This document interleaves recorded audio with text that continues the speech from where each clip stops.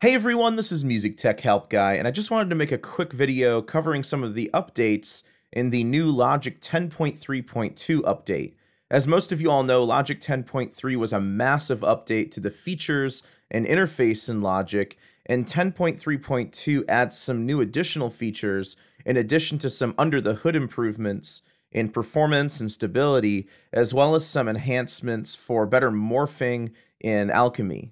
So let's go over some of the noticeable updates that are not just under the hood performance updates.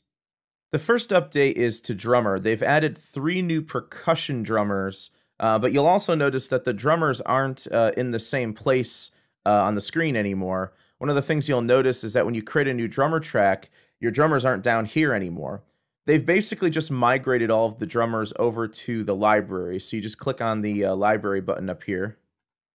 You can press Y to open it up, and all of your drummers that you would see normally are over here in the library. And I think this is more or less just because they're starting to run out of space down here. So that's one big update. So they've added 3 new drummers in addition to changing where the drummers are located. They're no longer located down here, but rather in the library. Another update to drummers is that when you add a loop, you can actually hover over the far right side of the clip and you'll see this plus sign. And what this does is when you click on it, it'll easily add an additional drummer loop for you. Another big update is that the pitch of audio regions can now be transposed and fine-tuned from the region inspector. So you can transpose up or down by 36 semitones, which is 3 octaves up or down. So let's say we have a loop like this, and let's say that right now it's 2 semitones lower than the song I'm trying to match it to. What you can do is you can click on that clip, click and drag on the transpose slot right here, click and drag up, and I can add 2 semitones to that clip. So the clip has been transposed up by 2 half steps to match the key of my song. You can also fine-tune the tuning of a clip right here, and you can do this by plus or minus 50 cents. Now, if you don't know what a cent is, there are 100 cents in a semitone and then 12 semitones in an octave. So let's say you have a clip that's just slightly sharp or slightly flat and slightly out of tune. You can adjust the fine tuning here and match the tuning of that clip to your song. So being able to pitch shift audio regions this easily is really a cool new feature. If you're using flex time or flex pitch, there's now an actual menu item when you right click to reset flex features for all selected regions. In the arpeggiator, you can now adjust the individual length of each step when using the pattern grid. So this is really cool. Each step can have a different length to it. So you can combine both long and short staccato notes in your arpeggiator sequences. One thing I really hated about the Logic 10 update was that if you choose an instrument preset from the library, it often will auto-assign buses with effects on them, and it always starts on bus 1. Well, when I'm mixing a song and working on my own projects, I like to use the lower numbered buses first for my own effects. I don't want these to be taken over by auto-assigned effects. So one of the things they added in 10.3.2 is if you go up to Logic Pro 10, Preferences, Audio, and then we're going to go to the General tab.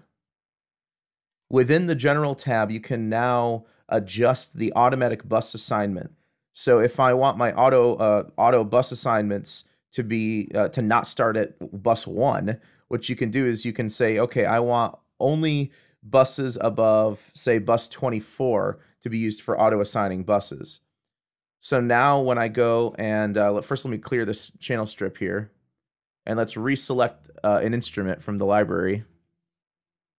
What it'll do is it'll start the buses later on rather than starting on bus 1. So now buses 1 through 24 are still available for us to use for our own effects, and only buses after bus 24 are going to be used for auto-assigned effects. So I think this is a really cool addition to this update as well.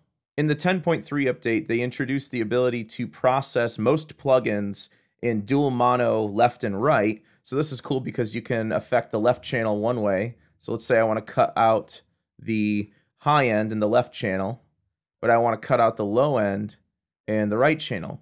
So that was cool because you could do that. And you could also click on the configuration wheel here and you could set this as opposed to stereo, you could set it to mid-side. So now we can process in mid-side, so we can affect the mid channel separately from the sides. So that's a really cool feature in 10.3 that I honestly haven't gone over yet and would make a cool dedicated video. One of the updates to this feature is that you can now couple the left and right or mid and side channels, and all that does is essentially links the two. So if I want to take what I have here, the mid and side still being different, but I want to say add a 1K boost or 2K boost here, now that 2K boost will appear in both the mid and the side channel. It looks a little different because we're applying a 2K boost to a heavily filtered signal already, but it couples the two channels, so any further changes that you make after you click on that couple button will affect both channels, either mid and side or left and right. There's a few new key commands as well. One that's I find really helpful is if you've got a lot of plugin windows up, what you can do is instead of just clicking each one to close them out, if you hold shift and click on one of them, it'll actually close all of them out. So that's really helpful. Another one is you can press shift / to turn on your quick help tags. And these are incredibly useful if you're a new user to Logic because you can just hover over something and it'll tell you what that is. Another thing you can do is you can press command / and it'll give you more information about that object that you're hovering over. So again, this is extremely useful to new users of Logic if you're just trying to figure out what everything does for the first time.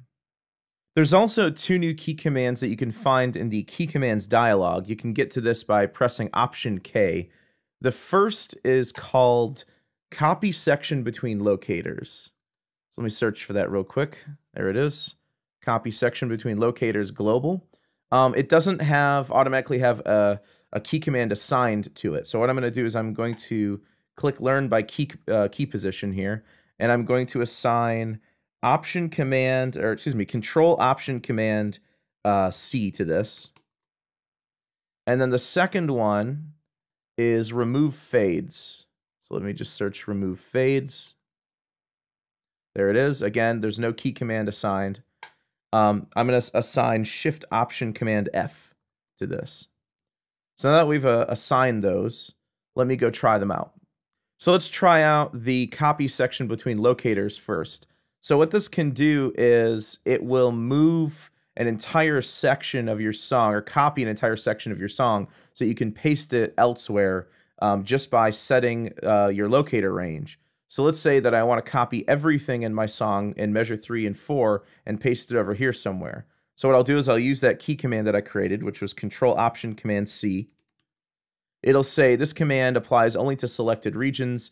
It's actually not true. I don't know why it says that because none of these are selected, but they're going to get copied. But what it does do is it asks you if you want to include tempo changes, other global events, as well as hidden tracks. So I'm going to say don't move because I don't want to move any of my hidden tracks. I just want to move the current tracks. And then you can click over here wherever you want that selection to go and then press Command V to paste. And you can keep pasting this section over and over and over again.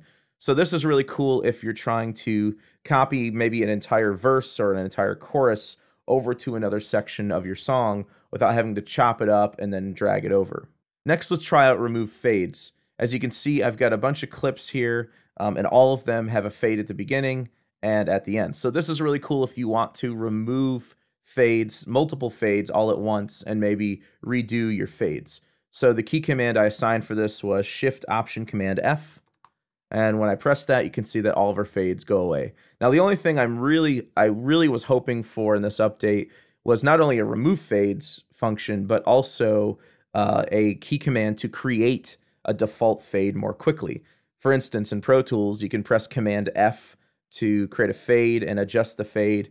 Or if you use the key focus mode, you can just press F to quickly add fades to clips, which I find more useful for editing. Unfortunately, in Logic, we don't have a quick way to add fades other than using the fade tool or the key command for the fade tool. I just don't like dragging across the clip with the fade tool, but hopefully one day we'll get that. Alright guys, so that's pretty much it. That's all of the big updates in Logic 10.3.2, at least the ones that are noticeable and affect your workflow. Like I said, there are a lot of under the hood updates too that affect the overall performance and stability of Logic that I didn't specifically talk about. If you like this video, please leave me a thumbs up and leave a comment if there's anything you'd like to see in future videos or if there's anything I missed in this update. And if you want to see more content like this, please subscribe to the channel. And if you really feel generous, you can make a monthly contribution to the channel at patreon.com/MusicTechHelpGuy. I hope you guys enjoyed this video, and thanks for watching.